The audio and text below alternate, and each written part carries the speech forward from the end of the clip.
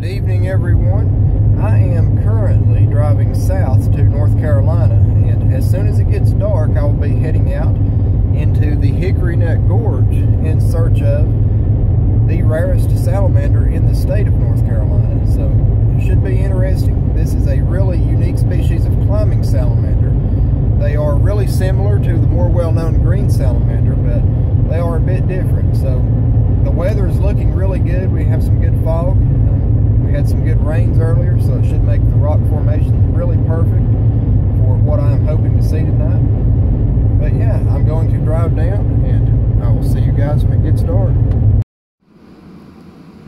And the first find of the night is this little crevice salamander here, or as some prefer to say, bat cave Yonahlossee salamander.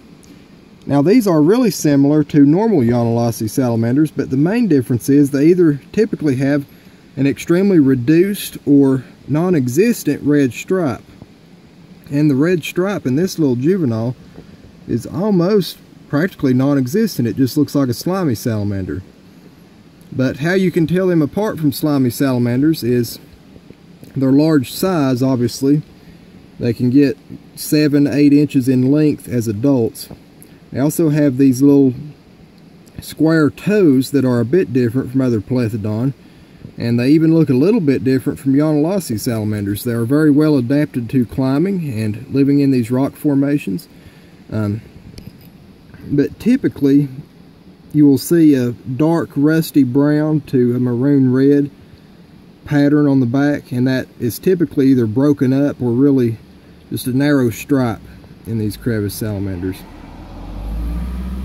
But yeah, first salamander of the night, one of the endemic species here. These are only found in the Hickory Nut Gorge and nowhere else in the world. So they are definitely at risk, whether you consider them Yonahlossee salamanders or a unique species. You can't argue that they need to be preserved. So yeah, I'm just going to keep on hiking this beautiful area, and we will see what else we can find. And right here we have another juvenile crevice salamander. Now if you look closely, you can see the dark kind of reddish brown stripe on this one. So really similar to a Yonahlossee salamander, but quite a bit different. You see there's more white spots, and the stripe is really faded. This is a more typical juvenile for this species. They are associated with these granite and sometimes shale rock outcroppings here in the Hickory Nut Gorge. But yeah, a better example of a juvenile crevice salamander. I'm going to keep on shining, and hopefully we will see some big adults of this species, because they are absolutely incredible.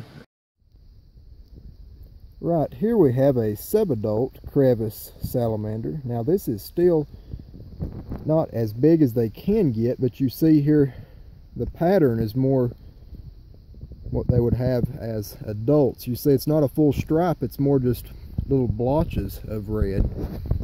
And again, some of them almost look like slimy salamanders, but this is the most common pattern in these guys.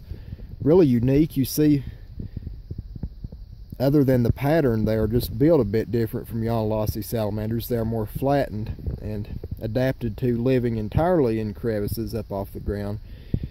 And, you know, of course they'll go back in rocks too. But as far as habitat usage, what sets them apart from Yonahlossee salamanders is Yonahlossies are more associated with subterranean habitats, right? And, you know, cavities underneath rock piles and things like that. You know, they use burrows.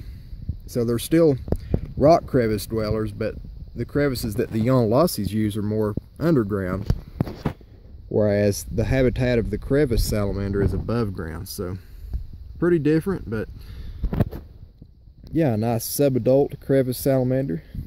Good to finally see one bigger than those hatchlings and yearlings that I had in my previous clips. But yeah, I'm just going to leave this guy on his rock formation here, and we will see what else we can find. Okay everyone, this right here is what I was hoping to see tonight. This is probably the rarest salamander in North Carolina, and I would say up there with the rarest salamanders in the world. This is the Hickory Nut Gorge green salamander.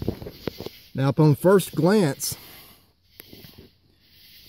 these guys look like normal green salamanders, but they have not had contact with the more well-known lineage of green salamanders, Aneides and Aneides, for millions of years, and they are a distinct species.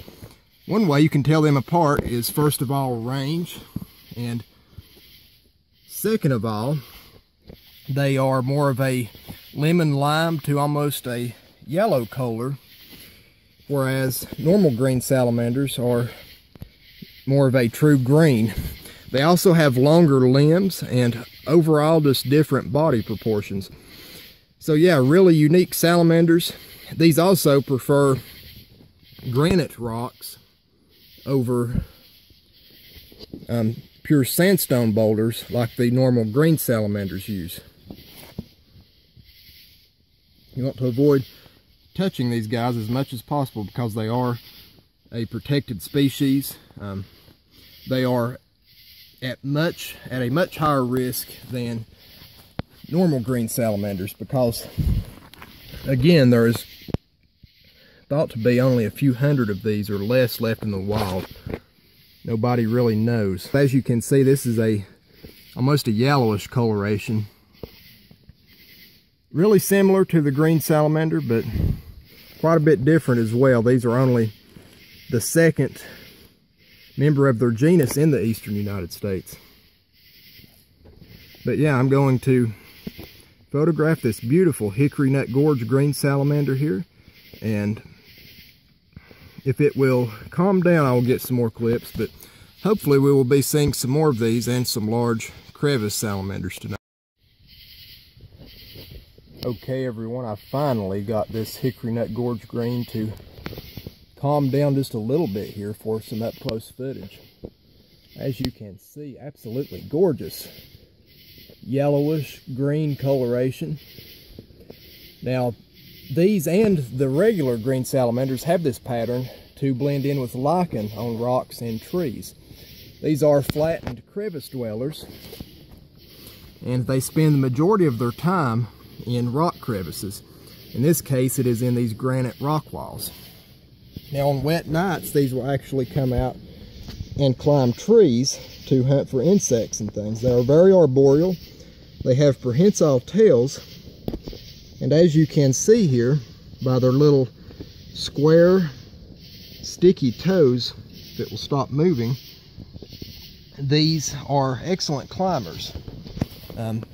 They are from the genus Aneides, which is the climbing salamanders. So all of their relatives in the western United States are highly arboreal. Some live their entire lives in trees.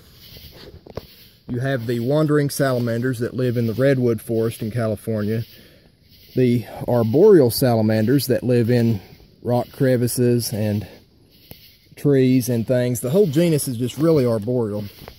Now that it has stopped moving here, if you look at these toes, come on, focus, you can see that they are very adapted to climbing trees and rock walls. But yeah, I'm just going to leave this little guy to what it's doing here. You don't want to disturb these too much, and since they are a species of special concern, you always want to disinfect your gear and use good ethics before even entering their habitat, because the entire range of these guys is restricted to just a few small areas here in the Hickory Nut Gorge of North Carolina, and they are not known to occur anywhere else in the world. So definitely not doing as good as normal green salamanders, but yeah, I'm so excited to, come on, eat that. No, it's not going to. That would have been so awesome to catch, but to my knowledge, these have never been filmed before, so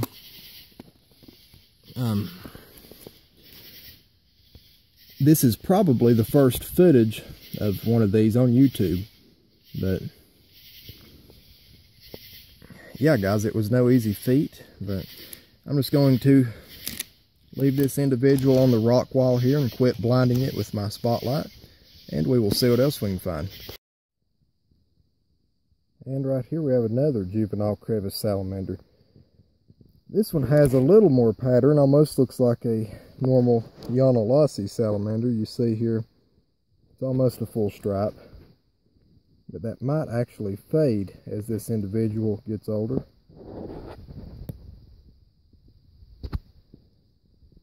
But yeah, I'm just going to leave it here on this rock wall and keep on shining for big adults.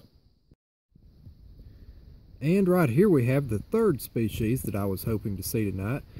This is the Blue Ridge Gray-cheeked Salamander. Now in a lot of ways these are